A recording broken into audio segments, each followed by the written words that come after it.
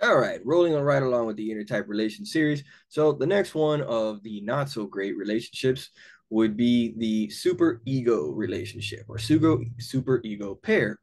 All right, same thing as before. Whatever all the other negative relationships are in, they're all going to be part of the same quadrant. So your super ego, your extinguishing, your conflictors, they're usually all going to be in the same quadrant. At least I'd like to think so. Yeah, it should be. So anyway, so again, for me, gamma, all of my usual negative relationships are in the alpha. So if you're a beta, chances are all the negative relationships are going to be in delta, and vice versa. Alpha is not going to do well with gammas, and blah blah blah. Okay. Again, take some of this a little bit of a grain of salt. This doesn't mean that the relationship is going to be absolute shit and death from the onset. You can have a reasonable relationship with people who are one of these not so great pairs. Okay. But you have to understand why you might be having some issues. So we're talking super ego. Super ego, what's up with those guys?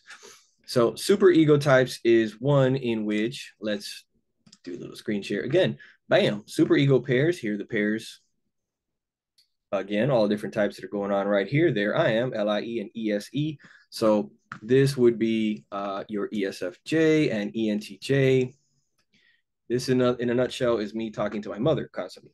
So what happens here?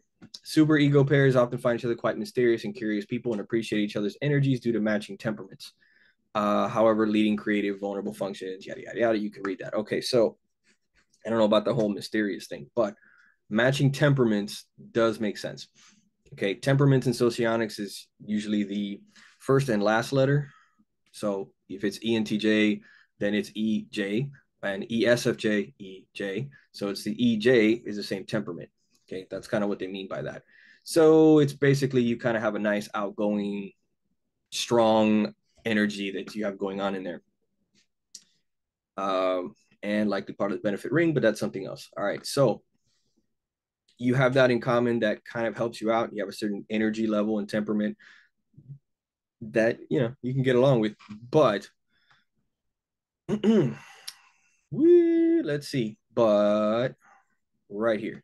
So this is your ego block, this top section right here, these top two, and then your super ego block. So this is what you're really good at, really enjoy, really focus on all the time. And this is what you absolutely suck at, hate, can't stand, and trying to stay away from pretty much all the time. In the case of the super ego relationship, that means that if this is you, your super ego partner person is making you work with your two super ego elements that you can't stand.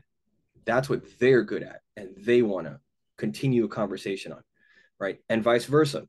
What you're really good at is their super ego that they hate, they're not good at, they're just kind of blind to it, they don't understand the point of it, they don't want to deal with that. So what ends up happening is you're kind of talking over each other or past each other. You're trying to keep the conversation or the interaction on these kinds of elements, discussing these sorts of things and so on, but they're not so crazy about that. So they keep kind of pulling it here in the area you don't want to be. And vice versa. It's just going back and forth with the two of you kind of like trying to pull this way or that way. In many cases, it just kind of fizzles out. You just feel like you're talking past each other or you can't really get the point that you want to get across very well. You're not sure they're getting your point. Um, and it could be going on vice versa. They might be feeling the exact same way.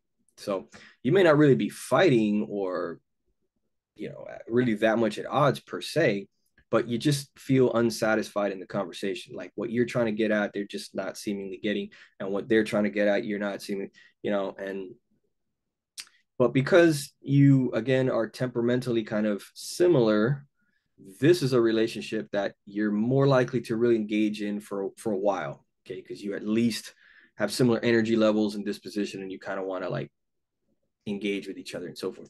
Unlike a conflictor type, where you might very quickly see from the start that you have nothing in common, don't really want to engage with. You're just like, yeah, whatever, and you just walk away, barely ever saying a word other than hi.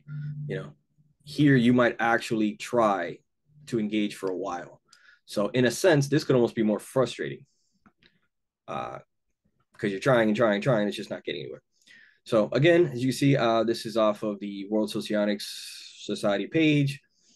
I kind of like their little Where'd it go? I like their little blurbs and so on because it's kind of short and to the point, very kind of easy to look at. But you can find these same kinds of descriptions and things on other web pages if you like, right? So pretty much that's Super Ego.